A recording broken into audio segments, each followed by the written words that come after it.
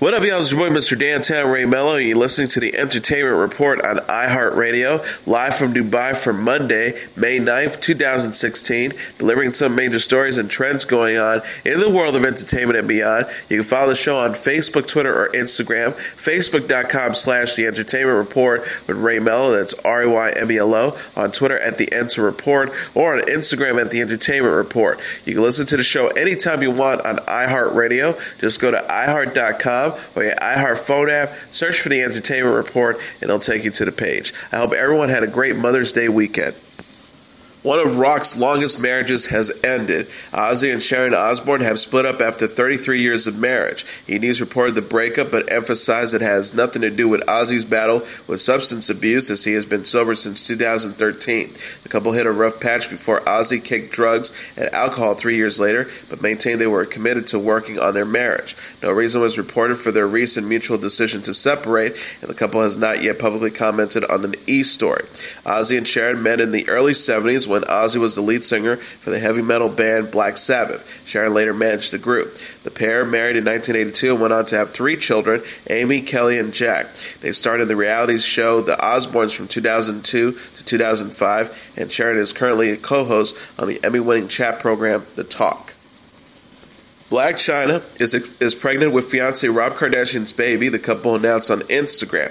Using a special emoji showing the pink-haired model rubbing her belly, Chyna cleverly tagged her beau and added a baby face and celebration emoji in the caption.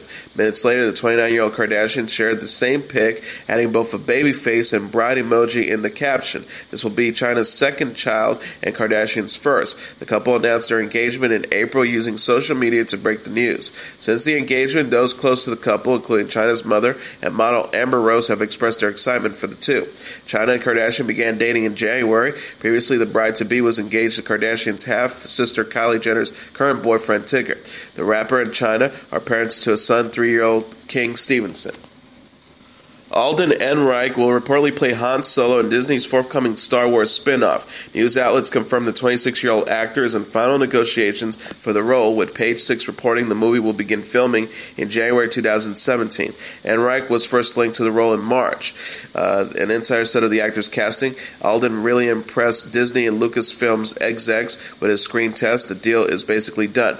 Ehrenreich beat out Kingsman star Taron Egerton and Transformers Age of Extinction actor Jack Ryder.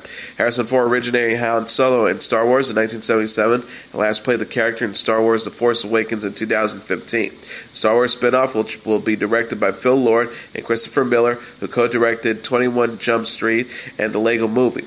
Lawrence Kasdan, who co-wrote 3 Star Wars films, and son John Kasdan will pen the script. The elder Kasdan said of the movie's plot in January, "It will not be, here's where Han was born and this is how he was raised. I think what it will be is what he was like 10 years earlier, maybe a little earlier. You'll get a glimpse." The Star Wars spin-off opens in theaters May 25, 2018, but Ehrenreich may first appear in Rogue One, A Star Wars Story, out December 26. Miller shared a photo of Han's iconic blaster Wednesday on Twitter in honor of May the 4th. Ehrenreich made his film debut in Francis Ford Coppola's drama Tektro in 2008 and has since appeared in Beautiful Creatures, Stoker, and Blue Jasmine. He last starred in the Coen Brothers movie Hail Caesar. British filmmaker Tom Hooper has signed on to direct and produce a big-screen version of the iconic stage musical Cats. Also producing the Universal Pictures and Working Title collaboration are Tim Bevan, Eric Fendler, and Deborah Hayward, Entertainment Weekly says. No casting has been announced yet. The theatrical show and its planned film adaptation features music by Andrew Lloyd Webber. It is based on T.S. Eliot's poetry volume, Old Possum's Book of Practical Cats. A revival of the stage musical is scheduled to open in New York this summer. Hooper's previously films include the lauded Danish Girl, The King's Speech, and Les Miserables. Aaron Sorkin says it would be, quote, a dream come true to work with Idris Elba and Jessica Chastain on his film directorial debut, Molly's Game. Sorkin told Variety the casting of Jessica and Idris in the 2 lead roles is any filmmaker's dream come true. They're 2 of the greatest actors of their generation, paired for the first time, and their chemistry will be electric. The actors are in negotiation for the lead roles in the movie, which Sorkin penned. It is based on the memoir of Molly Bloom, who ran a high-stakes poker game until the FBI found out about it. Sorkin Duncan is best known for his TV shows The West Wing and The Newsroom, as well as his hit scripts for the films A Few Good Men, The Social Network, and Steve Jobs. Jesse Peretz has been signed on to direct Juliet Naked, a film based on the best-selling novel by Nick Hornby. The script was written by Tamara Jenkins and Jim Taylor. The project is being produced by Judd Apatow, Albert Berger, Ron Yerxa, Barry Mendel, and Jeffrey Soros. Simon Horseman is serving as an executive producer on the movie, which tells the story of Annie, the long-suffering girlfriend of Duncan, and her unlikely transatlantic romance with the once-revered, now-faded singer-songwriter Tucker Crowe, who also happens to be the subject of Duncan's musical obsession. No casting has yet been announced. Apatow, who has worked with Peretz on HBO's Girls, said in a statement, "I'm thrilled to extend my long collaboration with Jesse to this film. He is a master of bringing complicated characters to life with empathy and humor. He's just the perfect director to tell Nick Hornby's great story." Hornby's books, High Fidelity, About a Boy, and Fever Pitch, has been adapted as successful films. Peretz has also previously directed the movies The X and Our Idiot Brother. ABC has ordered Designated Survivor, a new conspiracy thriller series starring Kiefer Sutherland. The show will feature Sutherland as Tom Kirkman, a low-level cabinet member who becomes president of the United States after a cataclysmic attack on Washington, D.C. The cast will also include Natasha McElhone, Maggie Q, and Kyle Penn. TVGuide.com reported the news Friday. Fox recently announced it's bringing back Sutherland's iconic tick-tocking clock show 24 with a new lead, Corey Hawkins. Sutherland is an executive producer on the reboot 24 Legacy. However, it is unclear if he will appear on it now that he has the ABC show. CBS announced Friday it has renewed its popular police procedural Criminal Minds for a full season, aired in 2016-2017. This will be the series' 12th season. The small-screen drama stars Joe Manganiello, Thomas Gibson, Matthew Gray Gubler, A.J. Cook, and Kristen Van Ness. It follows fictional investigators for the FBI's Behavioral Analysis Unit, which is based in Quantico, Virginia. Michael Weatherly is dropping hints about his final episode on NCIS. The 47-year-old actor discussed his departure with Extra ahead of the season 13 finale, which marks his last appearance as Tony DiNazio on the CBS series. He said, "Here's what I can tell you, part of him dies." He said when asked if DiNazio will be killed off on the episode, "I do know that there is death, sudden death." He added, "I hope that everybody out in fanland understands that this was the natural way for DiNazio to leave. DiNazio leaves NCIS the same way he came, which is my cryptic little puzzle message to fans." Weatherly announced his intent to leave the series after season 13 in January, saying he couldn't have had more fun playing DiNazio. The actor has already landed a new CBS pilot, Bull, which is based on the early career of Dr. Phil. Weatherly said of his exit to Entertainment Tonight, "The character had to leave at some point. I should have left years ago, but I was having so much fun. I overstayed my welcome horribly, like that guest who won't leave and keep digging into your fridge." NCIS showrunner Gary Glasberg previously revealed Cote de Pablo's character, Ziva David, will absolutely impact DiNazio's decision to leave, but the actress later denied she will return in person on the episode. The season 13 finale airs May 17th. Louis creator and star Louis C.K. says he doesn't know if his celebrated sitcom will return from its hiatus, and if it does, what it might look like. The show has been on a break since its season 5 finale aired in May 2015. The comedian filmmaker said in an episode of the Hollywood Reporter's podcast that was posted Saturday, "I think the guy that I played on the show, the just divorced kind of underwater dad, struggling New York comic, I don't think I have stories for that guy anymore." He also added, "But the show is autobiographical, so what FX president and general manager John Landgraf and I have always thought is that it may come back with a different set of stories from a different angle a little further down the road. And I don't know where that's from yet, so it just depends on if it writes. I think for me, if I'm on TV again doing a single camera show, it's Louis. But I don't know. I have no idea. I needed to not know if I'd ever do it again. I needed to feel that way, so that's the way I feel right now. I don't ever want to do the show because I owe another season. I don't think that's fair to anybody." CK recently wrapped the first and likely one season of Horace and Pete, a website he created and co-starred in with Steve Buscemi.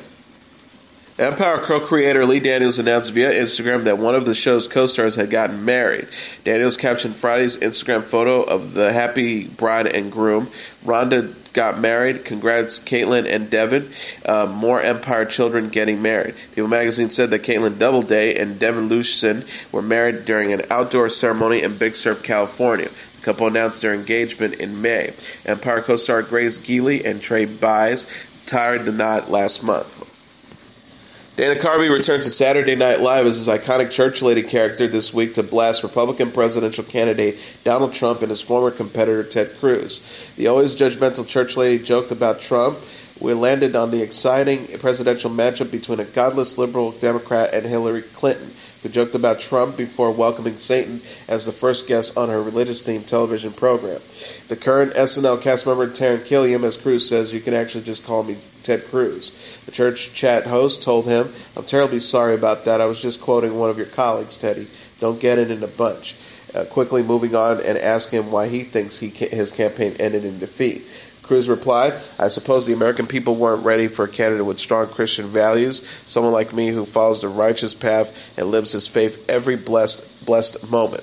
The church lady inquired, "Has anyone ever told you that you're just a little bit peachy? That's that happy superior face because we love Jesus more than anybody." She went on to dub Cruz Ted Man Walking, while she called Trump an orange mannequin and the tangerine tornado.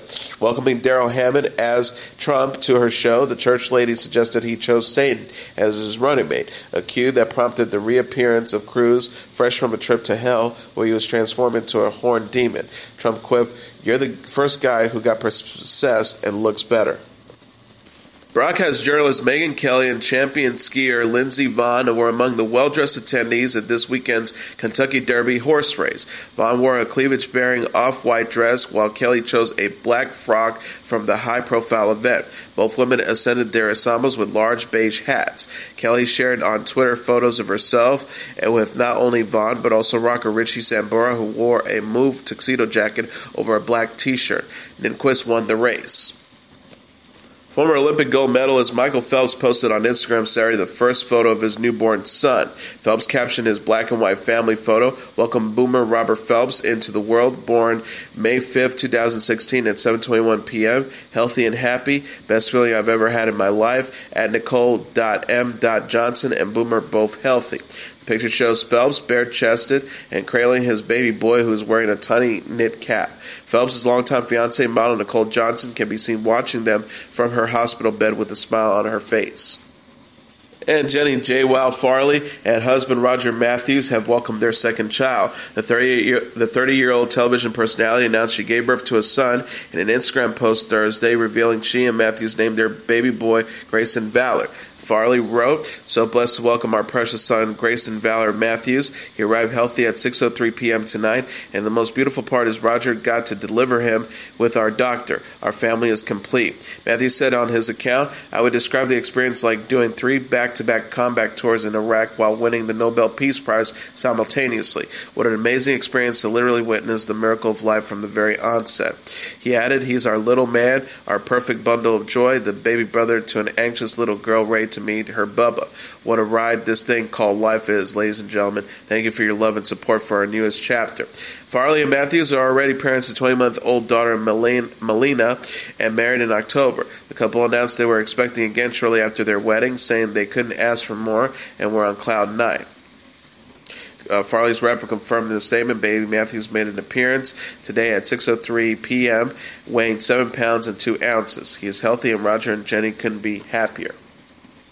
Jennifer Lopez champions a rebellion against gender roles in her latest music video, Ain't Your Mama. The 46-year-old star released a clip directed by Cameron Duddy Friday morning on YouTube. The video opens with J-Lo having a tense phone conversation with her man in a secluded alley before sitting in front of a camera for a formal address. Then soundbites from Hillary Clinton and other influential women are heard speaking out in support of equal rights and equal pay. She tells the camera, "Look, I don't have to tell you things are bad.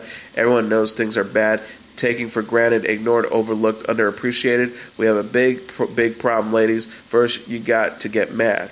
Lopez represented several types of women, from a 1950s homemaker to an influential modern-day TV anchor, in the music video highlighting men's taking advantage of their work throughout history. In the end, Lopez rallies a large group of women for a march in the city streets where she dons a white bodysuit and boots designed by Rihanna for the final scene. Harry Styles may not be so hairy anymore since posting an Instagram photo suggesting he chopped off his famous long locks. The One Direction singer posted a photo of himself holding a braid of hairs with his thumb